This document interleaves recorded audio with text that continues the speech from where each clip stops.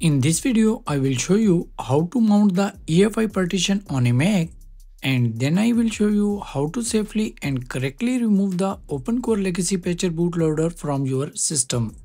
Some people remove the entire EFI folder from their EFI partition, which is incorrect because this may break any other existing operating system.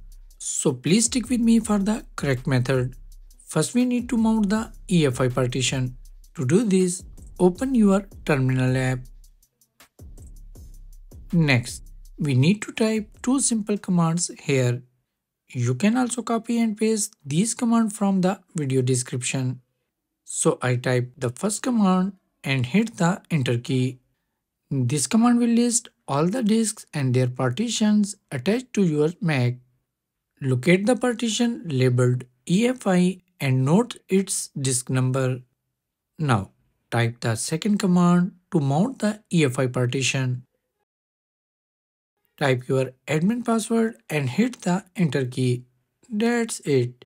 So with these two simple commands, we can mount the EFI partition on any Mac.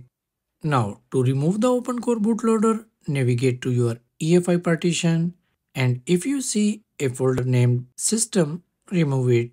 If you are using a 5K iMac, you will also need to delete the boot.efi file from here.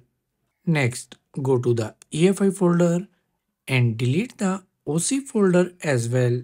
That's all. Please remember, do not remove any other folders, as this may break other existing operating systems such as Windows or Linux. So friends, this is how you safely remove the OpenCore Legacy Patcher bootloader from your system. For more useful tips, please subscribe to the channel and I will see you in the next one.